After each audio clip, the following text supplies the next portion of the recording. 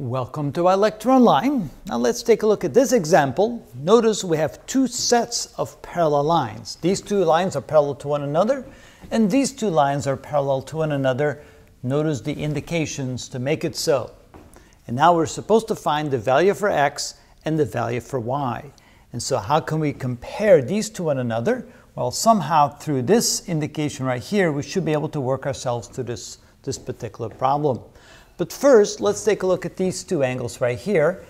We know that these are parallel to one another, so this line here becomes a transversal of those two parallel lines. In that case, we can see that these are two consecutive interior angles, and by the theorem of two consecutive interior angles, we know that their measure must add up to 180 degrees, which means that 5x degrees plus 14x minus 10 degrees must add up to 180 degrees. So first what we're going to do is we're going to separate this. We're going to write this as 5x degrees plus 14x degrees minus 10 degrees equals 180 degrees. Now we add 10 degrees to both sides. So we have 5x degrees plus 14x degrees equals 180 degrees plus 10 degrees. By adding 10 to both sides, this disappears. I have plus 10 on the right side. I can now combine like terms. So this becomes 19x degrees is equal to 190 degrees. Divide both sides by 19. And you can see that x is equal to 10 degrees. All right, now that we have that, how do we find the value for y? Well, first of all, notice that these are two lines that cross one another, and we can say that opposite angles must be equal, which means if this angle is 14x minus 10 degrees, then this angle must be 14x minus 10 degrees.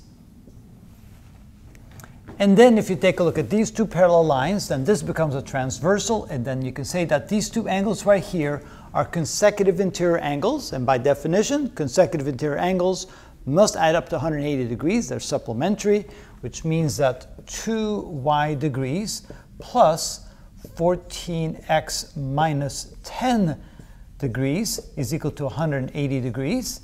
And notice 14x, well, since x is 10 degrees, this can be written as 2y degrees plus 4 times, or 14 times 10 degrees minus 10 degrees is equal to 180 degrees. So we have 140 degrees, we can write this out, 2y plus 140 degrees minus 10 degrees is equal to 180 degrees, or 2y degrees equals 180 degrees minus 140 degrees by moving this to the other side, and plus 10 degrees. So 180 minus 140 is 40, plus 10 is 50. So we can continue over here. Actually, you know what? I'm going to continue over here so I don't stand in your way so you can see this. So let's not travel to the right. Let's travel to the left.